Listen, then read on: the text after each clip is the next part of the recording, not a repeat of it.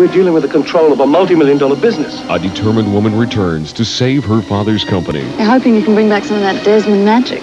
But someone is trying to stop her. I told you not to come back. It's the death card, Victoria.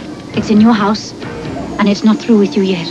I got the messages and I got the warnings and I ignored them, and now an innocent girl's been killed. And now she must rescue her own son. You will never see him again. The Body Business, Part 1, Saturday at 8.